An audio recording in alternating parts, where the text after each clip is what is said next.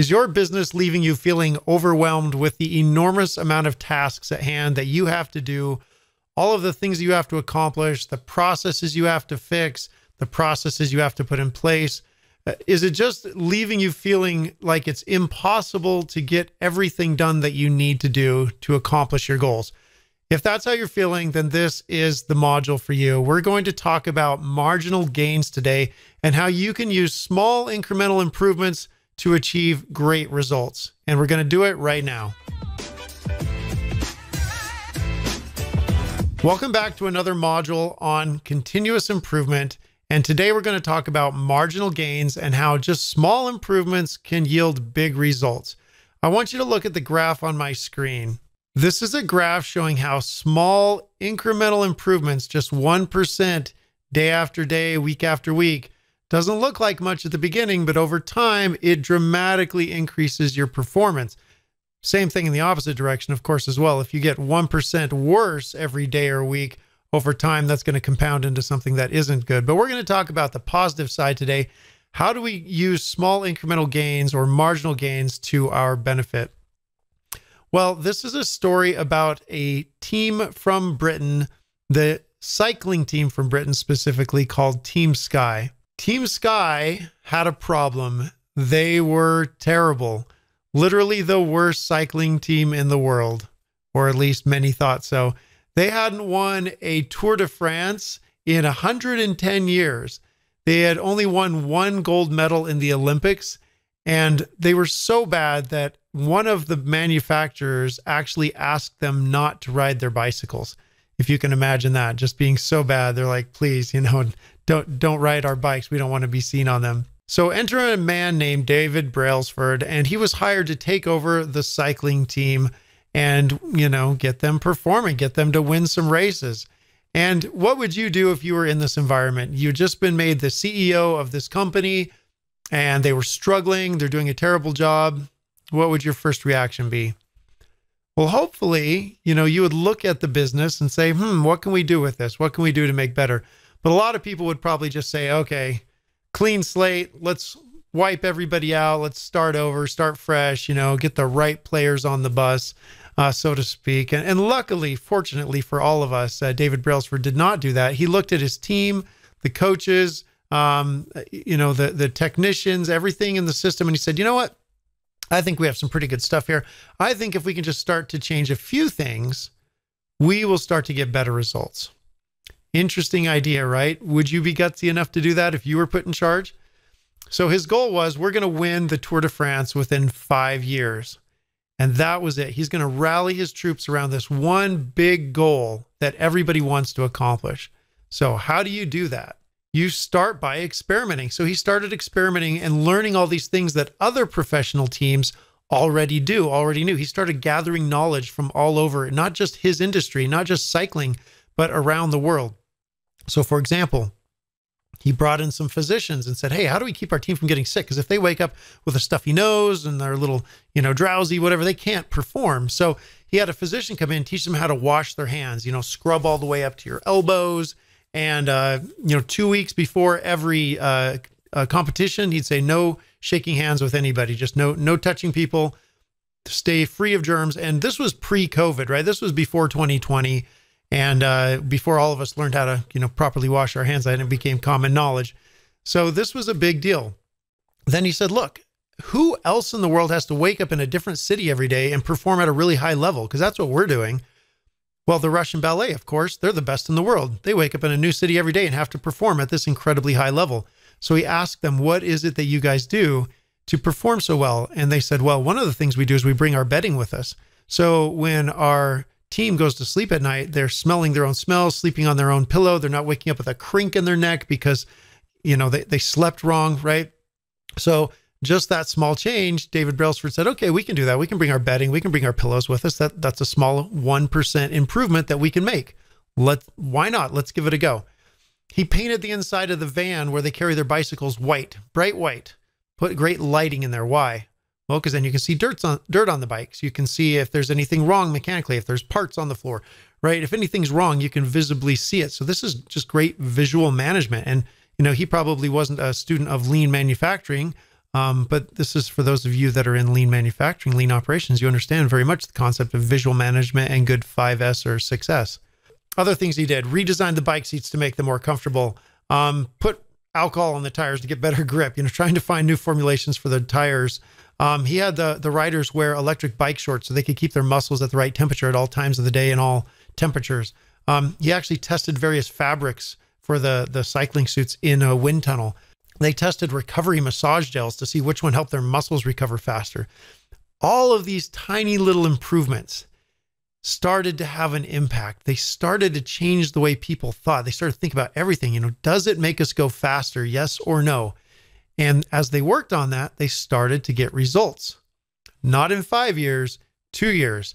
In 2 years, they won the Tour de France. Then they won it again in 2012. They won it again in 2013. They missed 2014, but then they won it in 15, 16, 17, 18, 19. You get the idea? Huge amount of success. And again, small incremental gains working as a team toward a common goal. Then they went to the Olympics, 2008. They grabbed 8 gold medals and they swept most of the medals in the Olympics. So 14 total.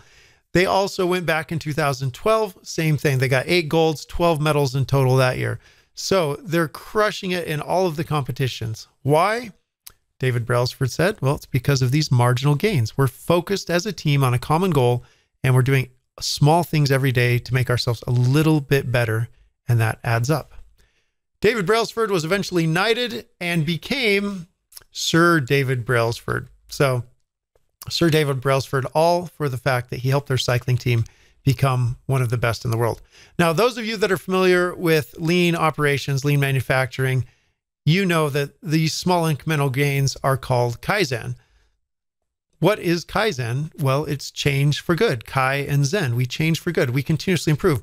We're not working our people harder. David Brailsford could have gone to his team and said, hey, crush it, go work hard, go train harder, go push harder. And I'm sure there was some of that, but you can't. You just burn people out if you do that. But if you do small incremental improvements over time, you get a different result. You get a sustainable improvement that builds and eventually gets you where you need to be. So what are the steps that you can take with your team to copy David Brailsford and do what he did with your team and start getting these small incremental gains? Well, step number 1 is set a team goal, a big goal, a shared goal that everybody can rally around, right? Step number 2, understand where you're at today. Understand, well, how are we performing? What's wrong? What's broken about our current process? What is the current condition of our performance? Then step number 3, we're going to break that big goal down into small incremental goals. You can see on the screen, there's a journey here. You're going to have ups and downs. You just have to set a next milestone because you can't get to that big goal overnight, right? You got to set, like David did, 5 years out, 3 years out, and then work your way toward that goal. And finally, you have to set your team loose and experiment toward hitting that goal. You got to let them try things. We got to be able to fail. We got to be able to win and learn. So all of these experiments are going to get us toward the goal. So let's go through these one at a time. Start with your team and say, what do we need to accomplish in the next 3 to 5 years? I like a 3-year time frame. I like shorter time frames, but just pick that big goal. It's got to be a goal that's so big that you can't get there just by working harder, right? If you can get there by working harder, then what's the point? You're going to have to actually change processes. So the next question you ask is, which processes are going to have to change to get us to that goal? We may have to change the way we train. We have to change the way we store our bicycles, right? You have to make fundamental process changes. One example I like of this is Southwest Airlines. They changed the industry by deciding to change their processes. They set a goal, right? That we want to be the low-cost airlines and we want people to love us. Their symbol is literally a heart. We want our customers to love us. So how do we do that? How do we become the lowest cost airlines? Well, one of the costs that we have is repairing our planes.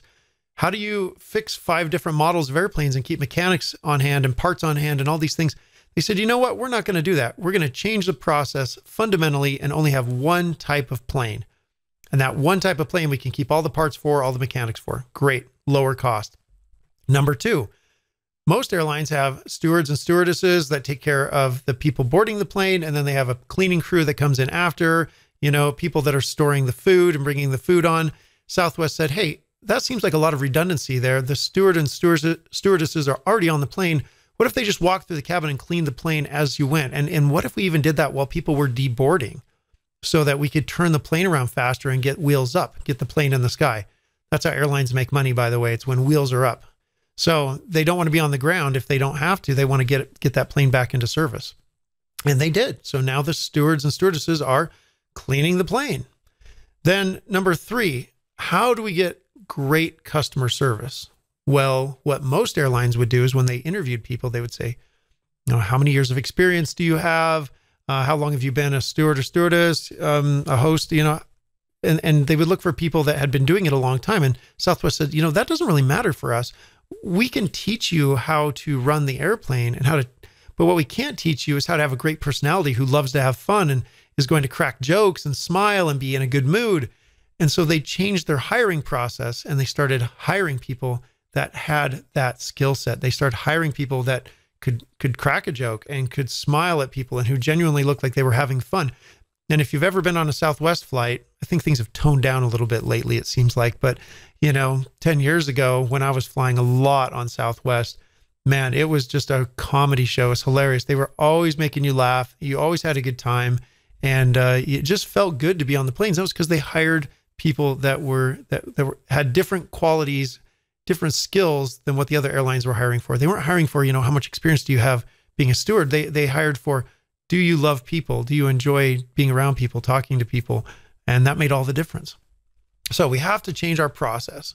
The next thing that we care about is understanding our current condition, right? It's difficult to change a process if you don't understand how you're performing today. So you need to evaluate yourself, do an assessment, look at your processes, get some data, right?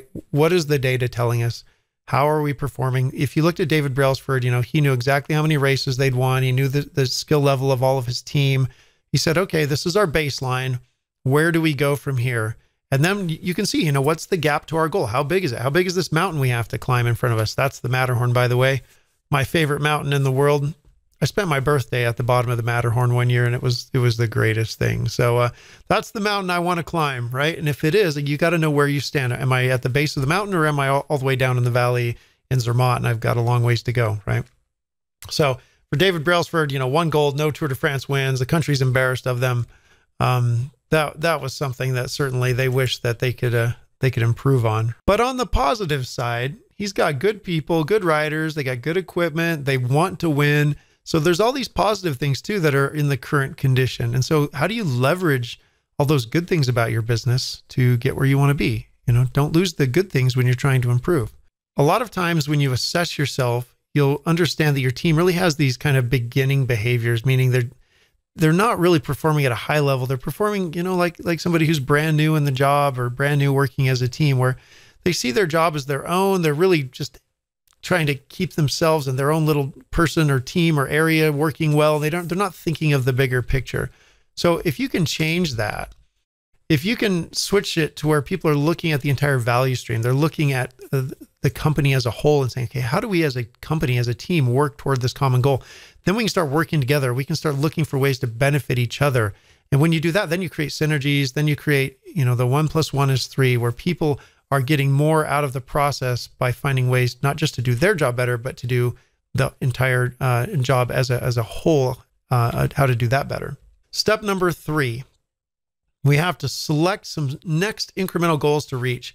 That means, can we get 5% faster? Can we make 10% fewer mistakes? We may not get there overnight, but we can make a small change tomorrow. I strongly encourage people to do small Kaizen events, small continuous improvements, where you look at some aspect of your process, say, okay, we can fix that today. These are low effort, maybe high impact, or even low effort, medium impact type of improvements. And you start knocking down 1 or 2 of those a week. And boy, pretty soon, the amount of time you free up, the amount of energy you save, it starts to add up.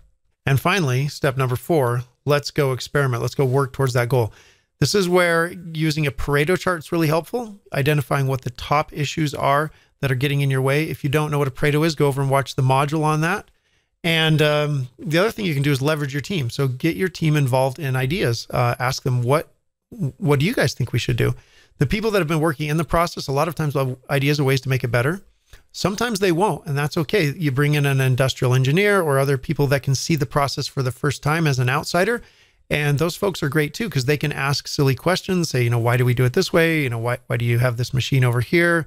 Why is somebody having to stand here and watch this machine work when they could be doing something else? So an outsider's perspective is great. Asking the team is great. Bring every resource you can to bear to try to go solve that particular problem. Why do we call it an experiment? This is really important, right? If I go to you and something went wrong in let's say your area of the business, and I say, what went wrong? Whose fault is this, right? What's that going to do? It's just going to shut people down. They're not going to want to tell you what went wrong. They're going into their defensive mode, and they're saying, my boss is trying to get me in trouble, and you're going to shut down any good ideas. But what if you go to your team and you say, hey, what in the process went wrong, and how could we make that better? And you open them up to this idea of experimenting. Thomas Edison, he said, I didn't fail 1,000 times, right? The light bulb was an invention with 1,000 steps. He was not afraid to fail. He was trying to learn. And that's what we want to do with our teams. We want to create this learning environment, this learning atmosphere where we're okay to experiment with things. I understand some of you are in highly regulated industries where you can't just experiment with some core parts of the process. If you're in medical device manufacturing, for example. However, for most of us, we do have some freedom where we can try new things without serious consequences, and we can learn from those to see if they work better. Can we improve quality? Can we improve throughput? Can we improve safety? Can we lower costs, right? The word experiment is critical with your team. Go to your team and say, we're going to experiment. Take the pressure off of them where they don't have to get it right the first time, right? It's not mission critical. What is mission critical is trying new things and learning every day to get a little bit better. So what if you go to try and make these changes and you get resistance? What if people push back, right? People say, oh yeah, we've tried this before, or I've been doing this a really long time. You don't know what you're talking about. What is that usually? Well, a lot of times it's just people's ego. They're afraid of losing their position at work where they feel valued. So you have to create a safe work environment. You have to create a place where people are free to experiment and, start using words like, hey, we're going to experiment. Let's try something. What could we learn by doing it this way? When you set a big goal, it frees people up from all these small, tiny problems that seem so important at the time. When they have a big goal they know they have to get to, it really starts to draw your team together. They start working and experimenting toward that big goal. And the little things that are in their way start to fall to the sides. And you really do get a significant change. If you have bickering and arguing going on in your team, people kind of like not getting along, man, give them a big challenge and watch how it changes their behavior and they start to work more closely together because they need each other to reach the goal. Working toward a shared goal will bring your team closer together, eliminate many of the small problems that they have, and replace them with positive behaviors and action. So in summary, these are the 4 steps to reaching your goals as a team. Set that big goal, do it together, then understand where you're at, set some smaller goals to help you move forward for the next few months and years, and then start experimenting. And when you do, I am so excited to see what will happen. Your team is going to see greater success, and they're going to see it far faster than you ever thought they could. Because again, you're not trying to, eat the elephant in one bite. Break that elephant down into some smaller pieces and just get going. Just get that momentum going. If you like this module, please go check out our website. We have a lot more trainings on lean manufacturing, lean in healthcare. We have certifications your team can get. We have lots of tools your team can use. And if you need help with your continuous improvement journey, feel free to reach out to us. We are happy to help you any way we can. And with that, go forward and conquer.